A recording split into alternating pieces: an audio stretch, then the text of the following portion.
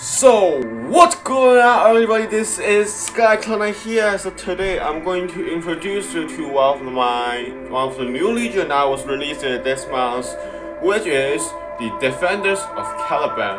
So this is not the kind of video I usually do because I always do playthroughs, blah blah blah, blah blah blah, and blah blah blah.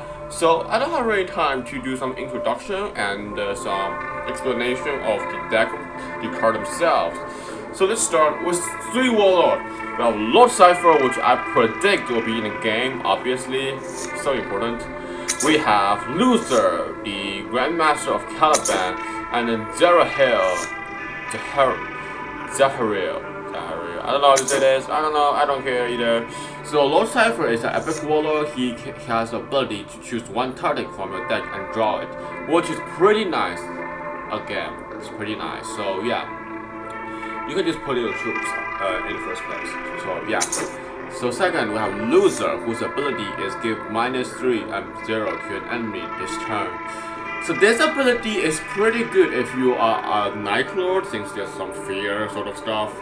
And but this is pretty good. This is legendary. I don't expect this to have 40 health, which kind of surprised me because I thought there's only 35 health, since he's not as strong as Primarch, definitely. So yeah, I know. And here we have Zahariel, Master of the Midday. He has a Parasite, which we will take a look at later, and he can put in a Stardust Recruit. So overall, the 3 Warlords are pretty strong, very strong, I should say. This guy has the ability like her, like Lotara Serene, who can put in play as 2/3 armament, which is kind of the same, but this is better. And by the way, they changed the faction setting. They have Trader, Loyalist, Unalliant, and Neutral, which Unalliant is where Defenders of Caliban what is it called? Belongs to. So yeah, so then we have Caliban Jaguars, a very common card. Its ability is to deal 1 damage, but now it has duplicates, which the enemy warlord cannot target this unit until it acts, unless it has frontline. So here, it acts, so that's right, that's important. Think before you act. Vigilance, give +0 attack and +2 health and frontline to a friendly troop. Which, it's not too bad, but I like the fact it can give 2 health and frontline, which is pretty good buff in some way. So we have Ariok Reckon Squad, which is a pretty powerful one. It has duplicates, it has rally, and when the enemy loses its stealth. So, and it has very good stats. It has 3 attack and 2 health, which is pretty nice. This is a troop that everybody will try to use. So he is very similar to some Reckon Squad, which I forget what translate because they're too much. So yeah. This is a very good card overall. So we have a starter recruit who has duplicates and 2/3 stat, which is pretty nice. 1 more health, above the average. However, I don't recommend taking this card since Zahariel can actually put in play and a starter recruit, so I don't think it's needed too much. Then we have Headwind Squad, which has duplicates. Again, this is a card that I believe most Defenders of Caliban has, and he has sneak attack. Again, pretty nice, and it has an average stat, so I might take this card. Then we have Local Uprising. Your troops with 3 or less health gain sneak attack this turn. So this is pretty nice. Again, but this is very limited to only like 3 or less attack, so you can just do this and then buff on your troops. So yeah, this is worth playing. So then we have Uncertain Allegiance. Give duplicates to a friendly unit until your next turn. So this is good because it can also draw a card in the meantime, and you can give this to your warlord. So it's pretty nice. Cannot be targeted by the enemy warlord. So, and then we have Allahos Squad, who is an assault squad. Looks pretty old. This picture is in the meantime, by the way. And it has 2 pistols, 1 pistol and a sword. It has duplicates, again, I said it already. It has very good stats. Actually, it's pretty average. It's like still at 3 average, but it's like, yeah, has 4 attack and 2. So this is a pretty, I don't know, lovely card. I don't like it a lot. Denial Betrayal, which is what's happening for the Defenders of the Caliban, because they deal 2 damage to the enemy warlord, +1 for each troop you control. So this is like the situation of ultimate betrayal, like when you have so much troops, like you have more troops, the enemy, the one you once served will take more damage, lose more troops. So this is pretty reasonable, very scientific. And we have Caliban's Crusade. It's our second epic card. I don't have it, by the way. Heal 5 QR, destroy friendly unit, discard all chaos cards in your hand. So this is not very logical, since Defenders of Caliban is sort of like fallen into chaos instead of like deprive. Oh no, wait. Like outcast from the chaos, so it's kind of different. I don't like this lore a lot, but hey guys, this is Caliban's Crusade, so it has big sense. So I used to expect that this one should be like the alternate art for the lion, but I was wrong. Again, I'm so stupid. Then you have Epistolary through. I don't know how to say this name. It's so complicated. So basically, I draw a card. If it's a target, deal 2 damage to enemy warlord. So this is very similar to Low Side Visibility, except he's not 75 power. So yeah. So we have Exiled Veterans, which is exactly what happened to the Defenders of Caliban. However, this is not bad because it transformed a friendly Astartes into Magron Veterans, which I will show you why this card is awesome. So next we have Master Ramil, who has duplicates. Again, I don't want to say this, okay? Most troops has one, so don't care about that. Adjacent units have 2+, so very good support card. I will recommend maybe putting out where you want your troops to act extra. Then Secret Assembly, put 2 random troops with duplicates in your hand. So this is good because, as I said, most troops in the Defenders of Caliban has duplicates, so you might have the chance to get a legendary. So yeah, it's pretty good, and reduce that cost by 1. Nice. This is a very good card. Then we have Wardens of Eldorok. So by the way, I may speak a little bit too fast today, just because I want to finish this as quickly as possible, because I'm waiting to play them, guys. Yeet. Anyway, so we have Aspirants of the Order. Wait, I think I'm doing this one. Oh yeah, I'm doing this one. So it doesn't have the duplicate things. It's more like the actual Dark Angel Astartes, and it gives 1+1 to other Astartes and infantry troops, not include custodians. So why do I even say this? I mean, wow. And then we have Aspirants of the Order, 2 Astartes recruits, very reasonable, and this is the male and Zahariel. I think that's how to say his name. Anyway, who cares? So then we have Caliban Knight. This looks like the actual medieval era soldier. Holy dude, what is this? Okay, his stats is a bit lower than the average, so not too good, but he can put in play a Caliban Jaegers, which not pretty good in my opinion, but still, it's always good to have extra troops. With duplicates, by the way. So then it's Obsidian 02, which is a pretty good name because it shows it's very sturdy, and its ability proves that because he has 5 health and 3 attacks, and he has frontline. So these are very good troops, except it is better because it has ability of put in play and Astartes recruits. Again, I'm gonna see a lot in this game. So say we have Pride of Caliban. Your warlord gains when you put in an infantry play can act again.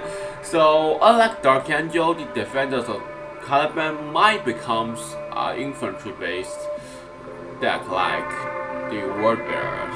So yeah.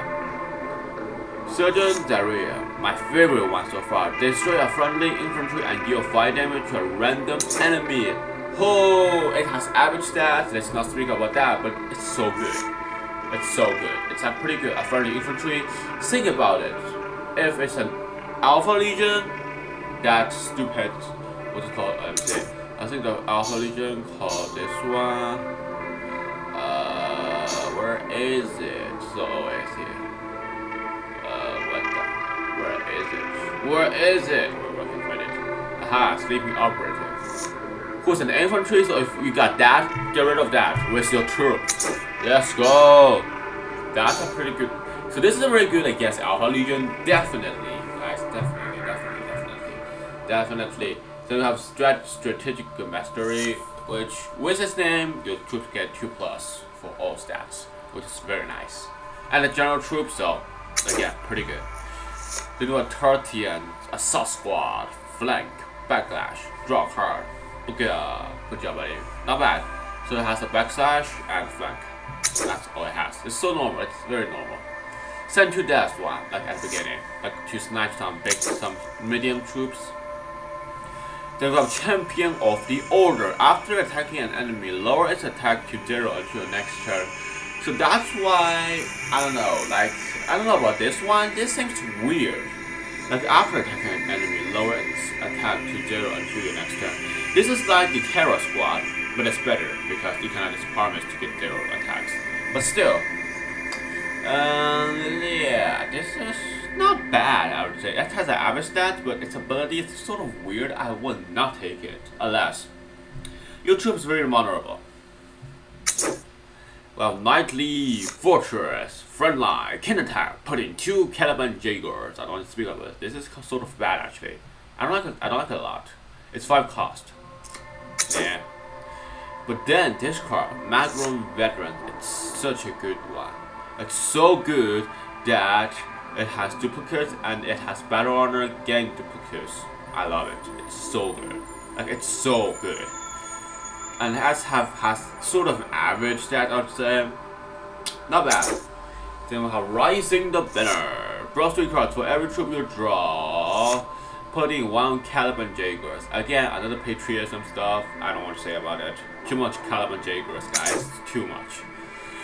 Then we have Surgeon Yofio. Your infantry troops can act again. What? This is so good. Just kidding, it's not. It's about infantry, guys. This is just warbearers, but with loyalists or unaligned version. Literally. Then we have a TS. A pretty average, like 1 below average. Duplicates enemy units have plus -2 over 0 during your turn. Again, not too bad, not too shabby, not too bad. I like it a lot. This is like the cheaper version of the Curse's Chosen. It's not bad always. It's always good to have a cheap card like this. Carnival Death, destroy a random enemy for each friendly troop. So it's pretty good if you have too much Caliban Jaeger, guys. So that's how it works. And yeah, I like it a lot. Pareto Castillo, when a friendly troop dies, put in play a Caliban Jaegers. Again, I don't want to say about this, it's too annoying. Then you have vulnerable Escanus, who has no ability but has 1 higher average stats. Not bad, that's all I want to say. Then we have Brand of Fire, who's a Predator, as he is. He deals 3 attack damage if the target dies, gain flank. Not too bad, not too bad. I would say medium to above. Yeah, but it has only a few health, which it's not a good point. It's not a good stats. I mean, ability, it's not too bad, but it requires a lot of teamwork, which I don't like it. Then we have Irresistible Craftsman. I don't want to say about it. This is so disgusting. The name is so disgusting. Taking control of an enemy troop this turn and give it fast. Yeet. Then we have Sarash, Veterans, Relentless, Heal 4. Okay, so if this combined with Vigilantes, it will be awesome. And you know why? It's also a lot of health and good protection. Then we have Caliban's Hurt. Oh my gosh, I don't say about this. There's so much Caliban Jaeger this game. Pass. Then we have Inner Circle Terminator. So this is like the Forge World version of Dark Angel Terminators. You guessed it? Yes, that's right. This is Inner Circle. Looks pretty nice. Stats is pretty average. Give 1+1 to other astartes. Again, very good support troops, but it's a heavy support. Get it? Ha! Next up, Knight Commander. Well, turns a friendly astartes into a Magron veteran. I love this ability. It's so awesome. Holy wow! It's like improving the stats above 100%. Like you see, like troops like this can suddenly turn into this, a green card from a white to green. That's a quality improvement. Awesome, I love it. That's so good. I have to get this card. Last but not least, we have not last but not least, but still, Gorak. Choose one Defenders of Caliban astartes and put in play. It's very good, except it doesn't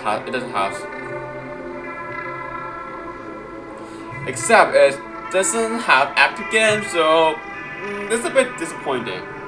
A little bit disappointing. Yeah, I am very disappointed. Yeet. So we have behind enemy lines. Not too bad. This deal 2 damage to all enemies for each friendly unit. Okay, so does that mean like if I have 2 units, 2 troops, it means it can deal 4 damage to all enemies? I think that's just how it works. So it's not bad. It's not bad. Last but not least, we have Sunblade tools.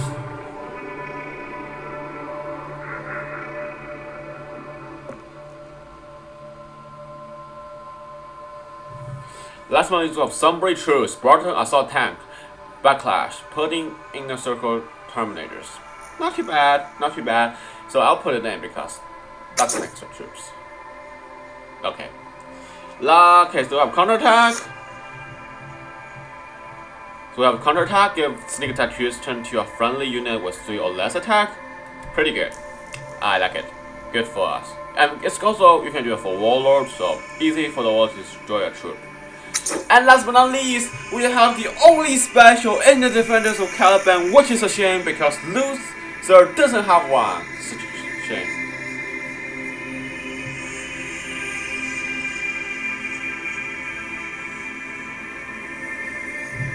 Terrorcide. Your wallet can act again. It's so funny. I don't know. It's like I've been introduced a lot, and then turns out just act again. Okay, sneak attack, act again. Let's go, buddy. So there you go, guys. This is the end of the video. This should be a quick video or a boring video. I don't know how to say, but I think it's a good video. So no matter what. So yeah, today this video is special because this is the first time I'm doing an introduction of a Legion. So comment section below to say what I'm bad at or what I'm good at in this video. So yeah, please do that. And besides that, if you like this video, click the like button. If you want to see more video on Horus Legion, subscribe to my channel. Besides that, if you want some new video, some new content, and some new games, comment in the section below and I will try my best to fulfill your wishes. Besides that, see you guys later. Stay healthy and also stay positive. Bye guys. See you later.